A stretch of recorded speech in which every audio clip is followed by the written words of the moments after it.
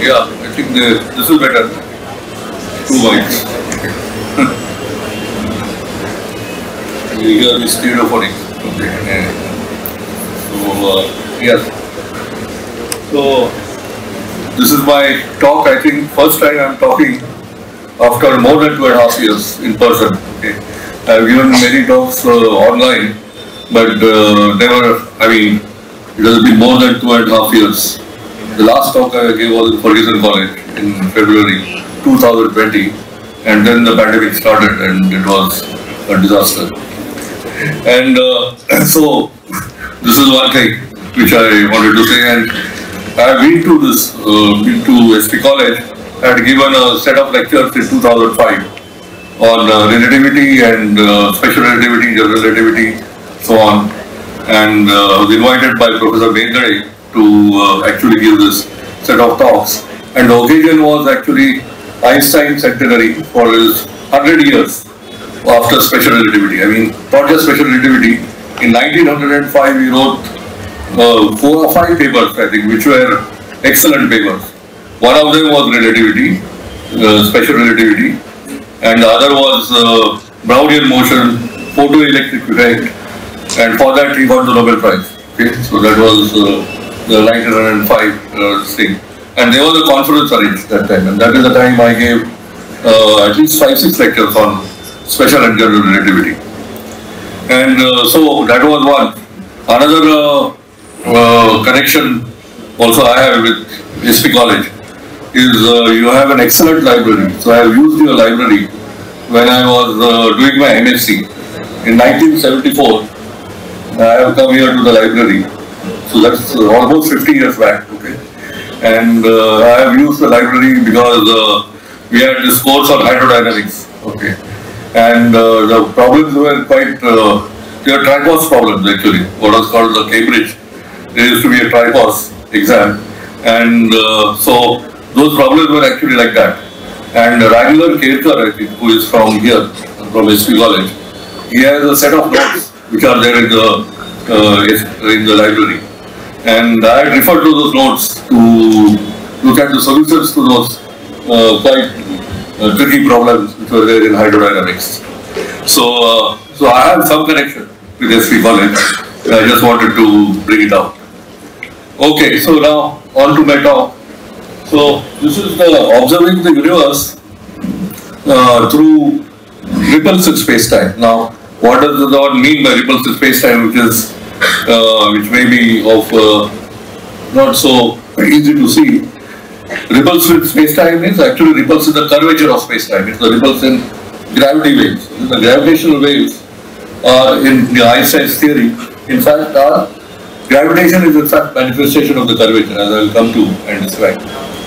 So this ripples in spacetime means just gravitational waves. Okay.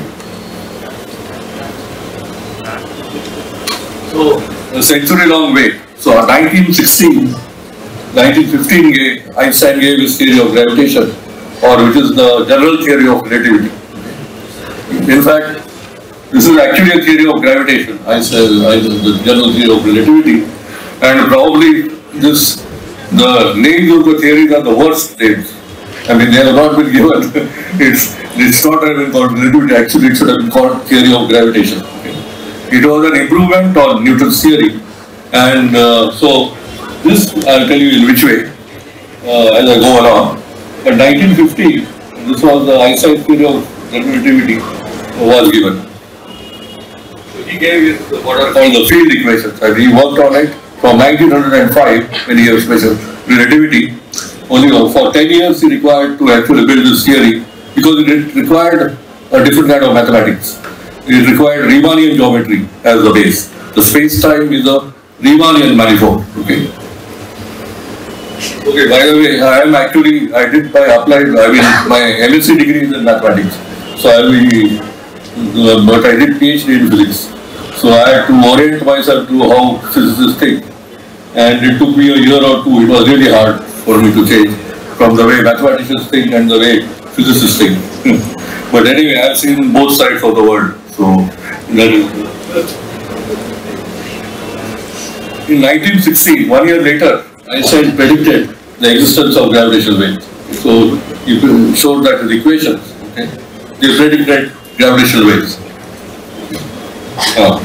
No, that is okay. Why to? Where is the pointing? No problem. Okay. Very faint. Anyway. So Einstein predicts the existence of gravitational waves in 1916. And there was a direct detection of gravitational waves in 2016. It took 100 years after the prediction to detect these waves. And you can see, I don't know, you can partially see the two detectors in the US, which are called the LIGO detectors, the big interferometric detectors which are described. They detected two identical waveforms. So these detectors are placed 3,000 kilometers apart. Okay? But they saw these identical waveforms in the two detectors and 7 milliseconds apart. And that the reason is because the source was not exactly orthogonal to the direction which is the line joining the detectors, but at some angle. It came from the southern hemisphere. Okay, so that's why there was a difference of 7 milliseconds. But if you put the waveforms over each other, they exactly match. Okay, the thing. And this was the direct detection of gravitational waves. And at that time, this was September 14th, 2015. And at that time, I was in the US. Okay, and next day, there was a mail. Okay, on the screen, I could see that there was this detection. And at that time, I didn't think it was a detection. I mean, I thought it somebody is playing the fool. That there are these people, okay, there are some inner group of the LIGO. They sometimes put in waveforms, okay, in the thing to keep the people who are doing data analysis alert, so that to check that they are really alert and see the waveforms. Okay, so I thought that it was probably that, okay, and it was not clear until it was something like 2 months later. I thought that around November, I thought it was really a signal. Okay, so this was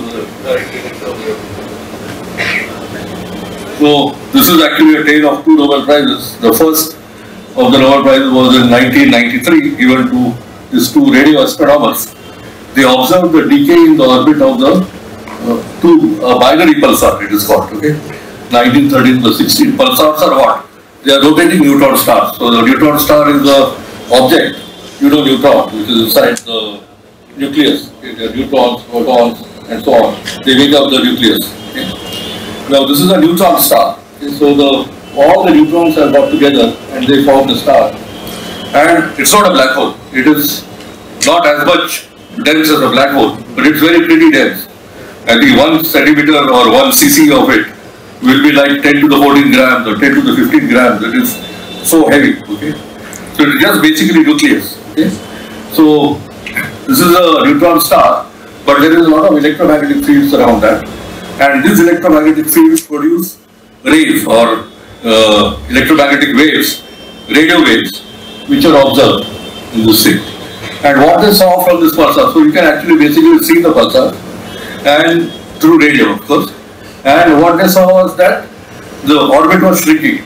The orbit was shrinking at the rate of some 70 microseconds per year. Okay, so that was the sort of rate, and that rate is exactly predicted by the general theory of relativity.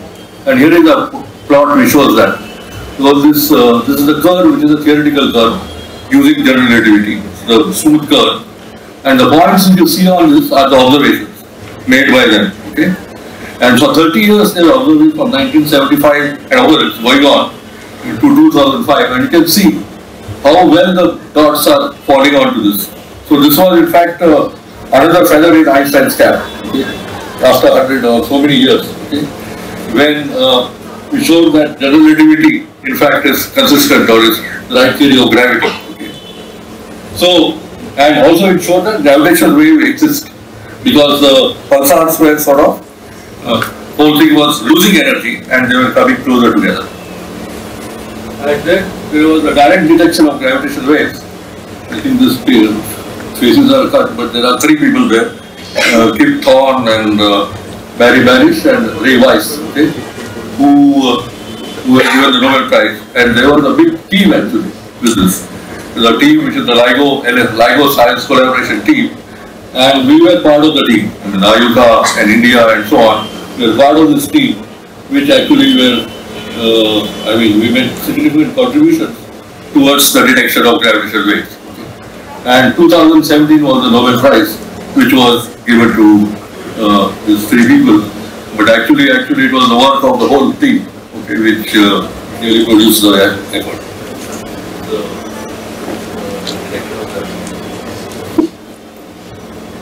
So here is a sort of a picture which tells you the discoveries were binary black holes and neutron stars. And there are two black holes merging. So they look something like this, two black holes going together. They emit waves, okay, as they go around in the general theory of relativity, and they form a single big black hole. Okay? And Kip Thorne actually was one of the Nobel laureates there. He had said that these were the best kind of sources, and it has turned out to be true. These are the only sources we have detected up to now in the last 5-6 years. Binary black holes or neutron stars. So in 300 years of gravitation, which was edited by Hawking and Israel, okay, so if you read his article, he talks about these things in 86, and it is now, I don't know, 2016, maybe 30-40 years later, that these things have been detected. You can see the far bigger behind, even at that time.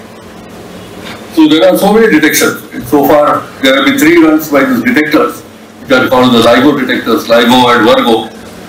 I will show you those things. LIGO detectors are 2 of them in the US, and Virgo is another detector in the Europe, in Italy, in Pisa, okay, where Galileo did his experiments. You know, when he dropped objects from the Tower of Pisa, where things fell down, and said that in fact, that everything falls with the same. It was an insight, it's not an experiment.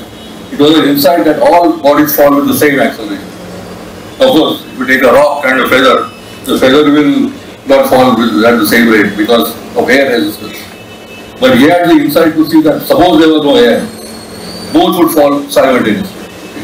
So that was his insight, and that's what is in fact behind Einstein's theory of general relativity. In fact, the whole theory rests on that, general theory of relativity.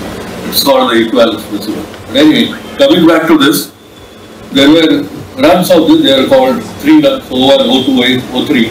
The first run was 4-5 months, the second run was 8-9 months or something, and O3 was about 1 year, little less than a year, because COVID cut it short.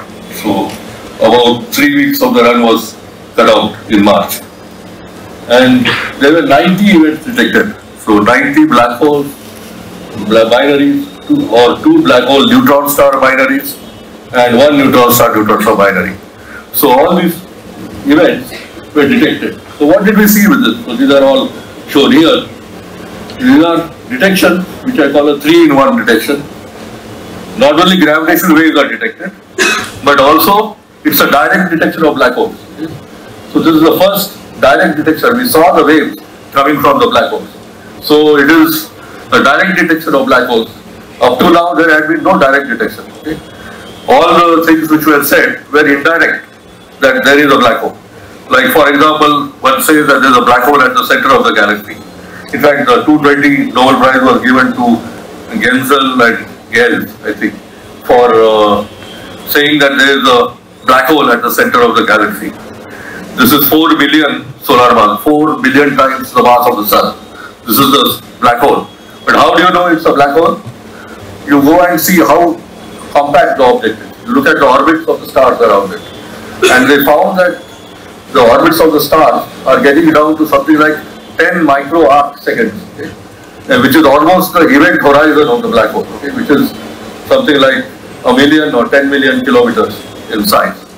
So, along with Penrose, I think they got the Nobel Prize. Penrose got it for singularity, showing that general relativity, there must be singularity in the theory of general relativity. And also, these people got for this. But that's an indirect detection. You don't actually get anything from the black hole. But here the waves are coming from the black holes. And these are binary black holes. The first time one has seen so many binary stars. And first time we saw binary black holes. We have seen binary stars, we have seen X-ray binaries, we have seen radio binary, the pulsar, binary pulsar. But the first time we are the binary black hole. So it is a 3-in-1 kind of. So let me start. Okay, so this is sort of pedagogical, because of students and so on. I want to bring you to general relativity. What is general relativity and so on. So we start with Newton's gravity. You start learning from Newton's gravity. There is the inverse square law. F equal to minus G m1 m2 or r square, r cap. Okay. Yeah. Better. There are two masses, m1 and m2. The distance is r between them, and you get the force is inversely proportional to the square of the distance and proportional to the product of the masses, and it is directed along the line joining the masses. And that's Newton there, and the legendary apple which fell on his head. Okay, and then he knew that he was gravity. So, Newton's gravity. And so many things is explained. So it was a resounding success because planetary orbits were explained. Kepler's law. Kepler was much before Newton, probably 100 years ahead or what, something like that. He had already given the laws for the planets. Okay, that the planets go in ellipses, they have planar orbits. Then a cube omega square is gm. So that is the cube of the size of the orbit times the square of the circular frequency is g times the mass, the total mass of the object. So these were the Kepler's laws, and these laws, 3 laws or 4 laws, could be explained by Newton's inverse square law. Okay? The inverse square law is here, and you have to use this, solve this differential equation. d2r by dt square, this is the acceleration. You have to use Newton's second law, mass times acceleration is equal to the force, and cancel the mass on both sides. Okay? So you get acceleration d2r by dt2 equal to this. Now you integrate this equation, and what you get is an ellipse. Okay? And exactly this explains the Kepler's laws. So this is in fact, this is how Newton science progresses. This is what I would like to also make a point. There were 3 Kepler's laws, but just 2 laws of Newton explain these 3 laws. And many more things. It was not only planetary orbits, they explained also terrestrial gravity. Okay. Terrestrial gravity is a stone falls on to the earth. Okay. That is also explained by Newtonian gravity. The same law. F equal to g m1 m2 or r square. Now one of the masses is the whole earth. Okay. And the other mass is the stone which falls towards it. And so he used this law was used, but it took him 10 or 20 years to show that this acceleration due to gravity on the earth is 9.8 meters per second square. Okay? He took that law. Why? So this is how science goes. Because he didn't have the mathematics ready. He had to develop calculus. Okay? Because if you take a stone, say, falling from 10 meters or 30 meters, okay, from somewhere, from the top like this, then the stone is attracted. See, this particular law is for point masses. So when you have this particular law here, this is for point masses, m1, m2. Okay? Nobody says about it. It is a big mass. What happens? It's like the earth. The stone and it is just 30 meters, but the earth is much bigger. So the stone is not only attracted down here, it's attracted by everything. The Himalaya is attracting that on one side, not oceans attracting it on the other side. All these elemental forces have to be added together. So you have to integrate. This is called integration in calculus. Just integration. So he had to take pieces of this thing, and the calculus was not there during Newton's time. So he had to develop calculus, and people did not believe him that calculus is the right thing because there are limiting procedures and so on. So the mathematics was not very much believed. So he had to give very geometrical proofs and all that. He was an excellent mathematician, by the way. He was not only a physicist, Newton, he was also a very skilled mathematician. And he gave geometrical proofs and all that to show that really the things are correct. The limits and all that things came much later. Okay? That limiting things, sequences converge to a point and so on. All these things came with Cauchy and so on, much later in the 19th century or 20th century. So he had to deal with this. So he had to develop calculus. Earth is not a point, so it led to the development of calculus, by the way. So it was not only Newton, it was also Leibniz who did that. And doing this thing, you get the acceleration due to gravity is gm over r earth square. R earth is the radius of the earth, which is about 6,000 whatever 400 kilometers or something, and mass of the earth has to be put in, and you get the value 9.8 meters per second square from this. So this is the terrestrial gravitation. So one law here is explaining everything. It is like a unification of terrestrial gravity as well as the gravity in space, terrestrial things and all that. And so this was a resounding success because it did everything. I mean, it also explained motions of galaxies around the thing, motions of macromolecules. So from macromolecules to galaxies, huge range of scale. This law could explain. So it was a big success, resounding success. So then why have another theory of that? That's one, okay? The inadequacy of Newton's theory. So there was inadequacy here. The reason is the force law is instantaneous. Okay? So it does not contain time. The theory of relativity, which says signals can travel at most with the speed of light. Okay? So that is the one thing. And special relativity was there to stay. Okay? And so what had to happen was that Newton's theory had to be changed because of this. So this was in fact, there are two theories, Newton's gravity and there was special relativity. Both were contradicting each other. Okay? So we cannot have such a thing in science. In fact, in physics or science, you can't have two, it's simply unacceptable to have two theories which are inconsistent with each other. So something has to give. Okay? So either special relativity had to go, but it had come because of electromagnetism and so on, Maxwell's equations, all these things were there. So then, special relativity was there. So this theory had to be changed, and it had to be changed. And the new theory of gravity was the general theory of relativity, or Einstein's gravity. So this is Einstein's gravity, okay? So Einstein's gravity also does the same thing. I mean, here the thing is that there is no force, okay? So if you take this picture of the sun and the planet, say, maybe the Earth, planet is not attracted towards the sun. Okay, so in this case, the paths which the planet follow are natural paths. They are like straight lines. They are called geodesics of the space-time. Okay, so they follow. So the natural paths are actually geodesics. So this path which the Earth takes, it's a freely falling body in the field of the sun. Okay? So that's how. But then the problem is that if you have non-uniform gravity, the accelerations are different at different places. And here Einstein was forced to use curved space-time. That means the space-time, earlier people were talking of Euclidean spaces, Euclidean space, which is, everybody knows, we learn Euclidean geometry in school and so on. You have to learn about complicated things, more complicated because it has curved objects, like spheres, for example. The sphere is a curved object. Okay, it has curvature, while a plane is flat. Okay, three angles of a triangle and a triangle will add up to 180 degrees. But if you draw it on a sphere, it will not add up to 180 degrees.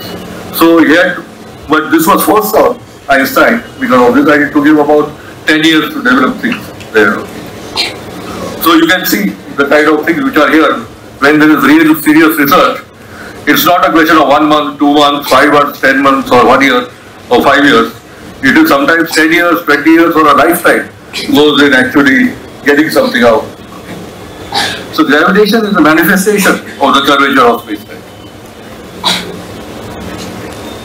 So what are gravitational waves? Gravitational waves are ripples in the curvature of space-time. They are just waves in curvature. So the curvature is what is changing. So to give an idea of curvature, I have the slide.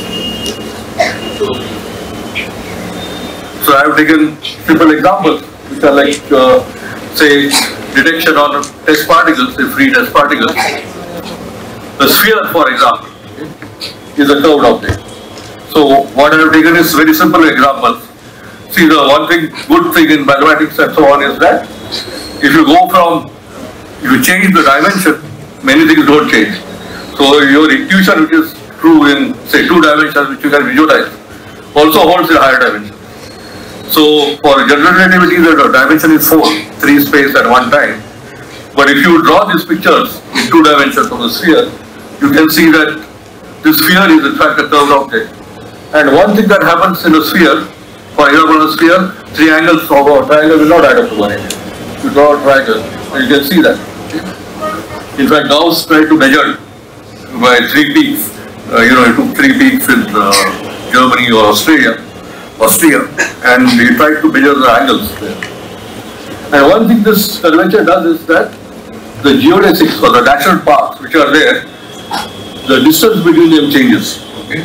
So if you take a plane and you draw 2 parallel lines, they never meet, they just go parallel. The distance between them remains the same everywhere. But if you take a sphere and start 2 geodesics, or which are straight lines here, parallel, they will meet at the pole. So the distance reduces. And this is a space of positive curvature. This is a hyperboloid. Here the lines, the geodesics, will go away from each other. And the reason for this is that the curvature is negative here. Okay? So you have negative curvature as well as positive curvature. But they are realized in 2 dimensions or 3 dimensions. Now if you take gravitational waves, the curvature is changing in sign. It's like an electromagnetic wave. For electromagnetic wave, also you have sin omega t, cos omega t. Okay, those are the sort of things which come here. Okay, so there, sin omega t and cos omega t oscillate. They become positive, negative, and so on. So that's what happens. Here also the same thing happens. The curvature oscillates, and what you see is that the particles, if they start out of here, in the beginning, the curvature is negative. So the curvature particles move away, then the particles move closer together as the curvature becomes positive. So the length of the connecting vector, as it is called, keeps on changing. Okay, and this is how one, in fact, detects this wave. Okay. So how do you detect a gravitational wave? You take a circle. The reason is the wave is a little bit more complicated. It's a tensor wave. Okay. It's a metric tensor which is there. You take a circle. The circle becomes an ellipse, then back to a circle, and then that becomes an ellipse with the semi-major and semi-minor axis interchanged. Now you put 2 particles there, okay, and monitor the distance between these particles, say with a laser or something. Now we have lasers. Then one can measure the path difference between this laser light and so detect gravity. This is the principle of detection. So this was the thing which was there. And this is the kind of thing which goes on. Okay. So the circle becomes an ellipse, and this is the kind of motion you get if you have a gravitational wave going into the ball or into the screen. But why did it take 100 years to detect this wave? That is the question. Okay. And the reason is gravity is a weak force. Gravity is a very weak force. There are 4 fundamental forces. Electromagnetic is one of them. There is a weak force. There is a strong force. The strong force keeps the nucleus together. Although the protons are charged, positively charged, they don't fly apart. The nucleus still keeps together. Why does it keep together? Because of the strong force. But gravity is the weakest force. Okay? An extremely weak force, and therefore the effect of the waves is very small on particles. So they are extremely hard to measure. And you can show this by this particular experiment, demonstration. That's why I brought this glass of water. So the glass of water I am raising. Okay? Just this fact that I can raise this glass of water means that G is very small. Gravitational force is very weak. What? The whole earth is pulling down on this glass. Okay? But with my arm, okay, which consists of 1 or 2 kilos, okay, I can raise this glass of water. And so many kilos are there in the earth. Okay? So how is my arm raising this? Finally it is electromagnetic force. You go down to it, muscle contraction, then muscle contraction means chemistry, and chemistry is in fact electrodynamic, electrons and so on are there, shells and things. So it's electromagnetic force versus gravitation. So Earth is so big, and still I can easily raise it. A child walks, okay, gets up after 1 year and starts walking. Why? Because of the electromagnetic force is so much stronger than the gravitational force. So that is one of the. Since this glass of water is there, I can drink it. And I'm done with the glass of water. Okay. So that is the reason. So gravity is a very weak force, and because of that, it is such a long time to detect the thing. So how much do we have to measure the distance here? So here I have shown a picture of ring of particles. You have to measure distance. So I think it has gone down. You have to measure distances to one part, 1,000 the size of the nucleus. The nucleus is 10 to the minus 15 meters. Okay. Atom itself is small. Okay. An order of angstrom or something like that, 10 to the minus 10 meters. 5 orders of magnitude down is the nucleus, that is 10 to the minus 15 meters. You have to go 1,000 the size of the proton or nucleus to actually detect this gravitational wave. That weak, G is that weak. So there was a pioneer who was Joe Weber, who tried to do this with a bar detector. So there is a bar here, and there is this thing here. The resonant bar detector, so he had aluminum rod and so on. But he started in the 60s and 70s, okay? And he said he had detected something, but it was probably not a detection. But because of his thing, several groups started working on with a better design, in fact, an interferometer, laser interferometer. And it was actually put forward by this Robert Forward, who was actually an aeronautical engineer. Okay, I mean, he was an engineer, but he got his PhD with Weber in Maryland on gravitational waves. So he did a lot of work with this thing. And he actually wrote a letter to me.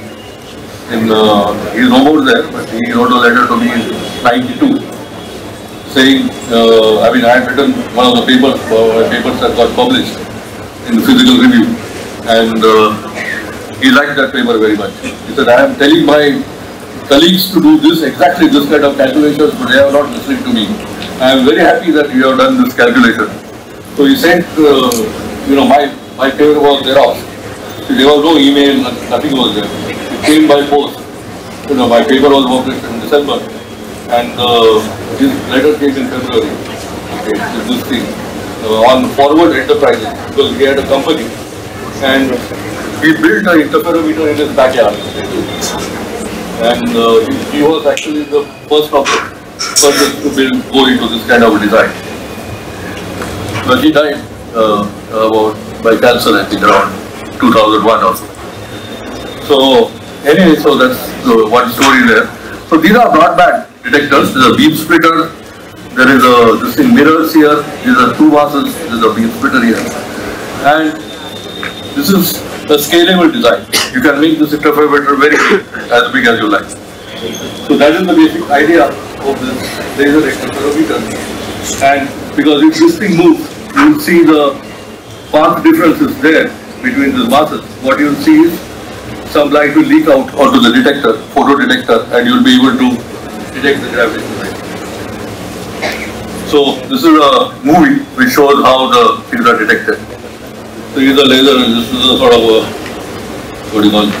schematic kind of a movie. So this is the laser interferometer. These are the two mirrors, which are the masses. So now nothing leaks out to the photo detector because there's no wave, no gravitational wave. Now if there's a gravitational wave, you will see what happens. So now you see this. One arm like this, the other arm shorter. Okay. So it is a thing like this. And light leaks out onto the photo detector. This thing. And this is how you detect gravitational wave. Okay. So this is what is happening.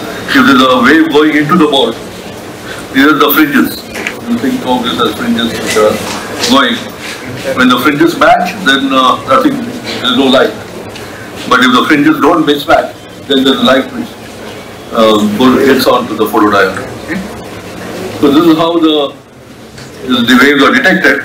But remember that you have to go down to 10 to the minus 18 meters. How are you going to do that? That's the field. Okay? That's the technological field.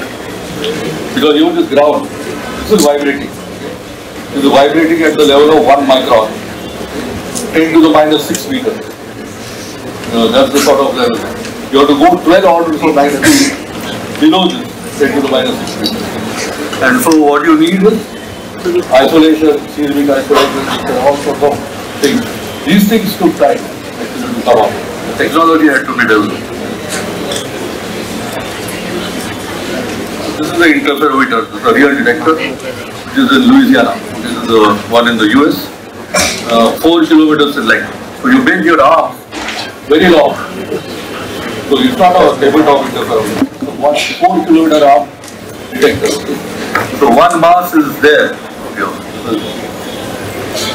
No problem with this thing. Oh. What is it?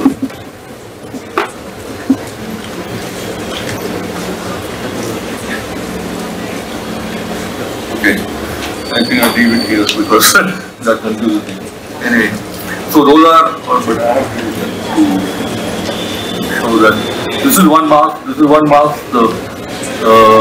all the lasers and everything are in the central building. So this is the kind of interferometer there. There's one more interferometer in Hanford, 3,000 kilometers to the northwest, okay, northwest, yeah, of US. And one more now with the US, India is coming with another detector here in Nanded, okay, just about 60 kilometers from Nanded. Aunda Naka is the place, and about 10 kilometers from that village, this same kind of detector is being built. Right now, I think it is just starting, so I think the civil works are going on for this thing, because you need to make these tubes, make the laser light go through this, and so on. So the laser light is of the order of a megawatt. The whole cavity has to be very powerfully, needs very powerful lasers in order to do this, because you have to cut down the photon short noise. So one noise is the seismic noise. I told you, which is cut down because of the springs and so on. There is the springs and isolation. So every stage, there are 6 stages of the spring. So every stage cuts down by 1 over x square factor. You write down Newton's law, x double dot equal to the forcing curve. Okay? It's a harmonic oscillator. It's a simple harmonic oscillator. Because the motions are extremely small, you can linearize all your equations. So what you have is just a restoring force, which is linear. So x double dot plus omega naught square x equal to y. Okay. Now you Fourier transform this, and what you get is basically 1 over x square is the kind of thing. So the springs are at about a fraction of a hertz, that's the resonance frequency, and you are observing around 10 hertz or 20 hertz or something. So each stage gives a factor of like 100 or 1000 or something like that, 400, 500, and you 5-6 stages, you get down to 10 to the minus 18 meters. So that's the thing, that you have to make your lasers very powerful and so on. So this is all the experimental part of the thing, which is a feat doing this thing. So now I come to the sources. I have cut down the water sources, but what has been detected so far? What has been detected so far are binaries, okay? Either black holes or neutron stars. So basically these are the kind of things which are there. You've got 2 stars which go together and they produce a waveform which looks like this. Oh, what is it? Okay, that's the...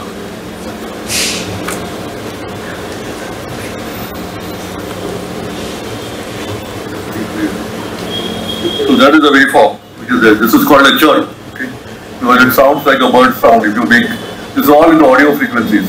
20, 30 hertz to 1 kilohertz, you get noise, I mean you get a sound. And if you may convert this into sound waves, it will sound like a bird. Okay? So that's why it's called a chirp.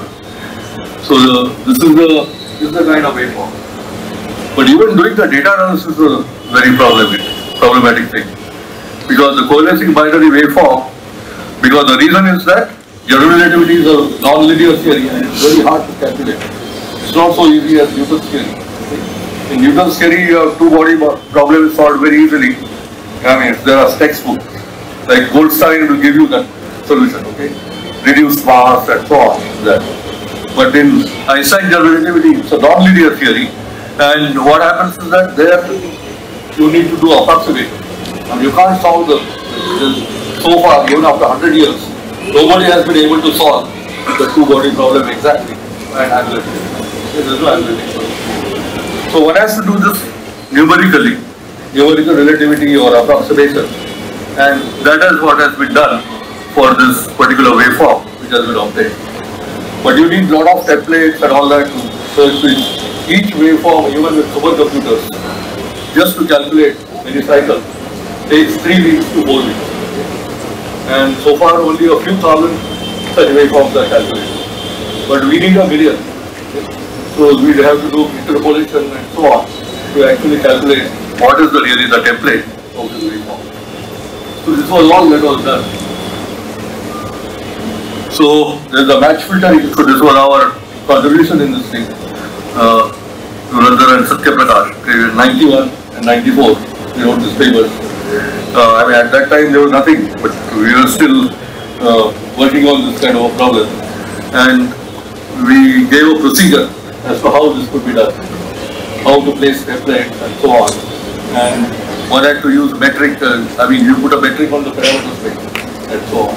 And there's a metric and so on, and which actually I was able to give that metric. But finally I found that metric was already given by CRO in 1945, okay, in some statistics problem. So anyway, the point is that metric is there, and I use the metric to put what are called templates. Okay. So there are these waveforms here, but the point is that if you take many different masses, every waveform is different. So if you take a mass, solar mass, one mass to be equal to, say, the mass of the sun, another mass like two solar masses, it will be different from one which is 1 solar mass and one which is 3 solar masses. So you have to densely sample the space with this template, okay? And that's the procedure we gave. How far should you keep the template and so on in order to pull out, extract the signal from the mass. So even though you go to 10 to the minus 18 meters, this waveform produces things like at the level of 10 to the minus 22 or 10 to the minus 23. Okay? So the metric strain which is there is at the level of orders of magnitude, 2 orders of magnitude below this. So that's what it shows. This is a waveform. If you scale it down, you can't see anything in the noise. This is how the noise looks. Okay? This is the data from the detector. You can't see anything. But now if you run this filter, okay, on this thing with the correct template, then the peak, it can't be seen there, but you can see a peak at least in this thing. The peak shows up, and it gives you the parameters of the waveform and also shows the detection. You put a threshold across it, and which gives you the probability with which, confidence with which you can say that you have detected a gravitational wave. So every detection is in fact a statistical, but that is always true. Okay, I mean, any detection you make, even I don't know. I mean, like I can see somebody sitting there. I don't know the person is already there. Unless I go and touch, then I get some more confidence. It could be a hologram. How do I know that that's really a person there? Okay. So, so any detection which you have is in fact a statistical statement. And here also, this is also not any different. So these are the things. So this is what was done. So how far can the detector see? So the detectors, so there is a standard siren that is called because of the chirp this thing. You take a 1.4 solar mass binary, the neutron stars are supposed to have this 1.4 solar mass, that's been found. This mass was given by Chandrasekhar. This is called the Chandrasekhar mass. That a neutron star has 1.4 solar mass. That's the sort of mass you have. All this neutron degeneracy pressure keeps the neutron up, the star up. So this star, which is this kind of thing which is there, the current detectors can see up to 115 megaparsecs, okay, in the last one, O3. Now what's the parsec? Parsec is 3 and quarter light years. Okay? So 1 light year is the distance which is from light travels in 1 year, so which is roughly 10 to the 13 kilometers, 3 into 10 to the 7 seconds into 3 into 10 to the 5 kilometers per second. So you get 9 into 10 to the 12. So roughly 10 to the 13 kilometers. Mega. So and a parsec is 3.25.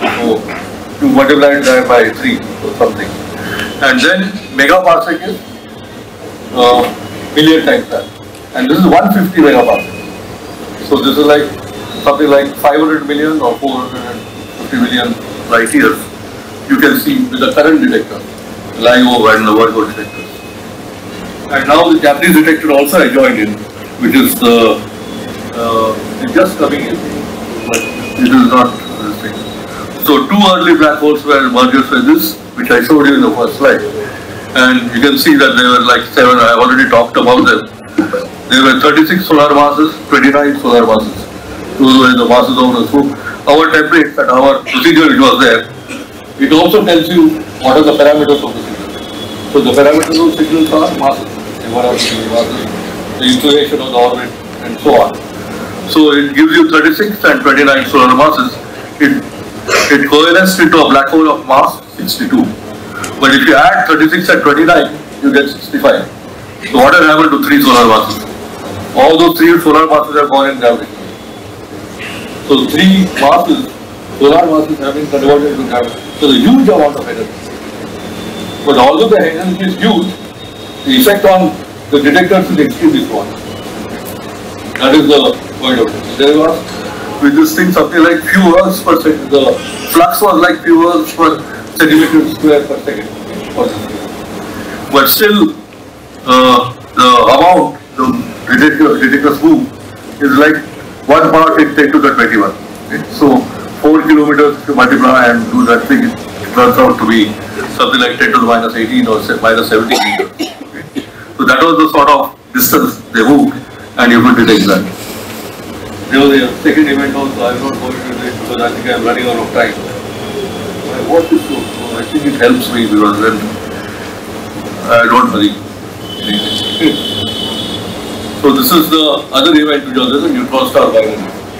So see, this is a computer simulation, it's not the actual event. And it heralded the stage of the age of multi-messenger astronomy because immediately after the event, gamma rays were observed. 1 second later, 1.7 seconds, so it's like 2 seconds.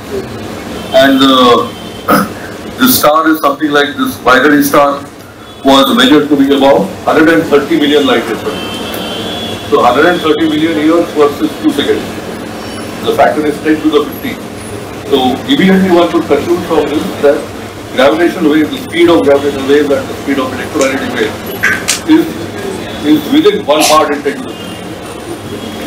Experimentally say that. So general relativity predicts the same speed, that gravitational waves travel the speed of light, same speed. But here was in fact, real measurement, okay? And there were so many things which came out of this thing. One is that the earlier electromagnetism and so on, from that one could say that knowledge told us that black holes should be around 10 solar masses and so on. But what we found, the black holes are really much bigger, 30 solar masses, 35 solar masses. And some of the biggest black hole which we have seen is 150 solar masses up to now with this detector. So that's huge research. So we had to revise all our astrophysical theories. Okay? The earlier theories were not very correct, okay, of saying that. So we learned a lot of things because of this thing here. Also, it showed how the large, okay, anything above iron, okay, iron has the lowest binding energy in the thing there. Anything above iron, gold and so on, okay, all that comes because of neutron stars. That's also it showed. The neutron star collision produces so much of force and so on that higher lanthanum and so on sort of things, what is called the arc process. It produces gold, lead, uranium, things like that. So these things are produced in this kind of thing. So that's what it showed. In cosmology, Hubble constant, how fast is the universe expanding? So that also it gives some things on. Then equation of state, how soft or how hard stiff is the equation of state of the neutron star. So now LIGO India, which I want to talk about, is India is also building a detector, which is called LIGO India, because it is in collaboration with the US, and it is coming up in Maharashtra, Nanded, just about 50-60 kilometers from Nanded. Aunda Nagranath, from that village it is something like 10 kilometers or something. And actually I had gone to the site. I mean, did a site survey. 5 days they were doing site survey. Godar, crater and so on and things like that. And we saw that, and I thought that this was a good site. I mean, where there was nothing there. No villages, nothing. And so there would be no disturbance. The whole thing is that you are observing such minute distances that you have to measure. Any disturbance will be a problem. So you should be away from all human civilization and things like that, or water bodies and so on. Though still there is a Siddheshwar Dam and it is across the mountain. But still it's okay. But the main thing with this detector is that we are far away from all detectors. Okay, we are on the diametrically opposite side. So we can triangulate the source. So these detectors which are there, they are omnidirectional. They are like a radio antenna. Okay, not a dish, but a dipole, like a dipole. So if you have radio dipole and you have only one dipole, you can't say where your electromagnetic wave is coming. That's the problem with this also. These gravitational wave detectors are also like that. Okay. So you need several detectors which are far away, placed far away, which will actually triangulate you. So this is what happens here. So if we are so far away, we can actually pinpoint where the source is. And this is the pictures of the detectors where they are around the Earth. 2 in the US, then one of them actually is the Virgo detector, the other is too small, one in Japan. And India is there, but the LIGO India, yeah, LIGO India has gone down below this thing, that thing, where there is an arrow you can see, which is pointing to India. So I come to the end of my talk basically. This is the birth of a new astronomy. So it is in fact, why are we detecting gravitational waves? The first thing is that it's an astronomical tool. Just like we had optical astronomy, which was opened by Galileo 400 years back. Radio astronomy, which opened in 1930, about 1930, 1940. The others are infrared, which brought in, each astronomy brings in something. So radio astronomy brought in all sorts of quasars, radio pulsars, so many things. Cosmic microwave background, that was one of the things of radio astronomy, which could have been discovered optically. Then exoplanets, planets in other solar systems. That was done because of the infrared astronomy. So these are all probes of the universe. Okay, so we have a new window, which is the gravitational wave astronomy. So my punchline is one below the screen. And this is the future roadmap. So the current discoveries are just tip of the iceberg. The HO4 run is going to start in 2023 of LIGO, Virgo, and now the Japanese detector. And we are going to get to something like 160 to 190 megaparsec. It was 150 megaparsec, now it's 160 there. And LIGO India should join the network in a decade. There are also pulsar timing arrays for millisecond pulsars, which are very accurate clocks, much better than many of the clocks which are made on Earth. So these also can be used as to detect gravitational waves. But they are at a different frequency band, the nanohertz. Okay, and there also it is possible that soon they might make an announcement. And today I have a meeting actually at 4 o'clock of this thing, where we have to decide when the groups can say that they have made a detection. There is a committee, international committee which has been established of 8 people, 2 from India, 2 from US, 2 from Europe, 2 from Australia. And I am one of the committee members. And today, every week we have a meeting to discuss what exactly should be the criteria that these people can say, the international groups can say that they have detected gravitational waves. This will be in a different bag, and we will get different information of supermassive black holes, like the one at the center of our galaxy. Then there are plans for 230 with the LISA, Einstein telescope and so on.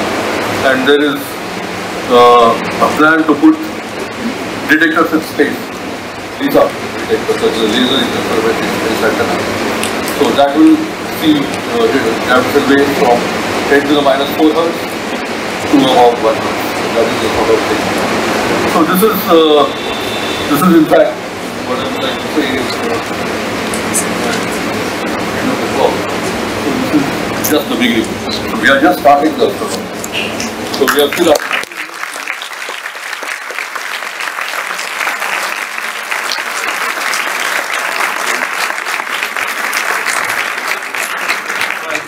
Questions if there are any.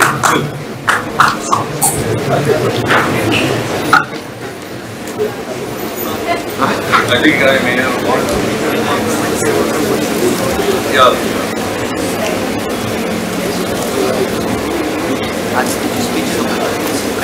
Thank you very much, Professor, for your wonderful lecture. We have collected some questions from the audience. Right. So the first question is, many students over here are interested in pursuing a career in astronomy and astrophysics. Right. So they were asking if you could share a few words of guidance. We have something about gravitational waves. This is a different kind of thing. So I am not the right person to answer this. I think you can come to Ayuga and people will actually tell you exactly what is the scope. But there are so many projects coming up. And, like the LIGO India project is certainly one of them. And there are other things also which are going on which I am not really sure. There are many other projects. But I think I am not the right person to actually comment on.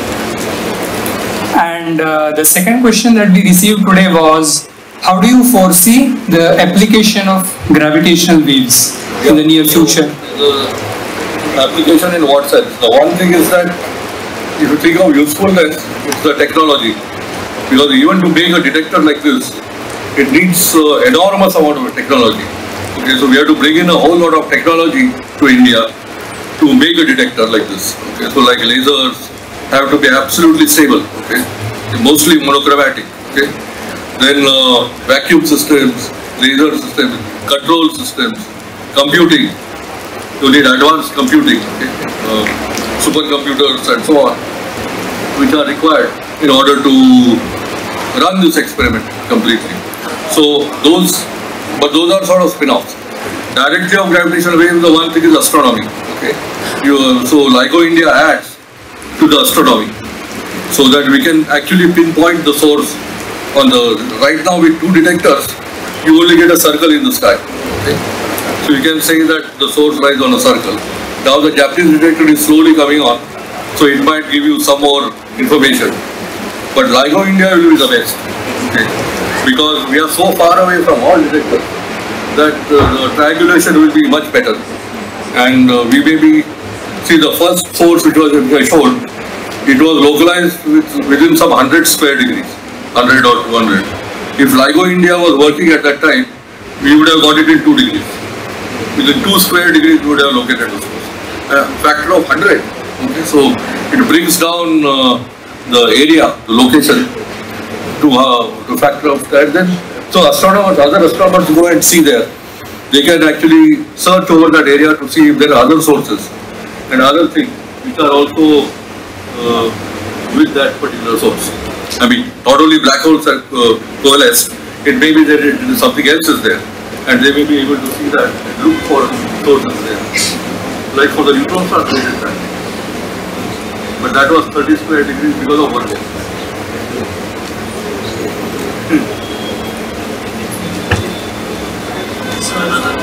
Yeah. So the last question that we'll be taking today is, you have a background in mathematics and you majored with there. Yeah. So what is your experience of being an astrophysicist with a major in mathematics, switching to this field? Yeah. So I think it helps. It absolutely helps because many things, I think the attitude of physicists normally towards mathematics is sort of, I don't know how to call it. We should call it sporting attitude, okay? So it's a kind of a sporting attitude is there, and so they don't take it that the physicists don't so much take it seriously. I mean, many things. And many things, they probably don't use it, so they don't, unless they require it actually. Only then they get into it. And one of the things which I can say in my own way, my own thing, is about LISA, the laser interferometric space antenna. There you can't cancel the noise very easily of the lasers, okay, because it's an unequal arm interferometer. You can't keep the spacecrafts in one place. They are always orbiting. The distances are changing all the time. So you have to cancel it in software in a way. So what you have to do is you have to combine the beams with certain time delays, okay? And that particular problem, combine the beam with delays, the delays can be converted into operators. That's what I did actually. And one can see that this is a problem in algebraic geometry, and which has already been solved. I mean, it was posed by Hilbert in 1890, but it was solved by Grosvenor and students in 1970, okay, or what is called the module of CZGs. So you have to go to rings and modules and so on in this kind of things, which physicists normally would not know, okay, I mean, of rings and modules. They know up to vector spaces, Hilbert spaces, maybe up to there, because of Fourier transforms. But I think since I went through the rigors of mathematics for 3 years, because I missed out on the physics, but I think I made that up during my PhD, and later when I joined the physics department, I had to teach physics. So I better know what I was teaching. So I learned a lot of physics that way also.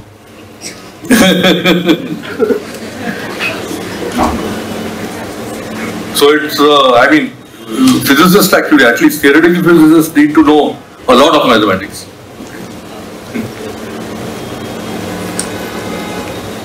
In fact, I am writing, a book on the mathematics for physicists, which has many of the, I mean, it starts with topology, okay, I mean, which points at topology and so on, I mean, things like that, and Hilbert spaces and so on. Groups and group representations, things like that. Now I have not put rings and modules, but at least this is about.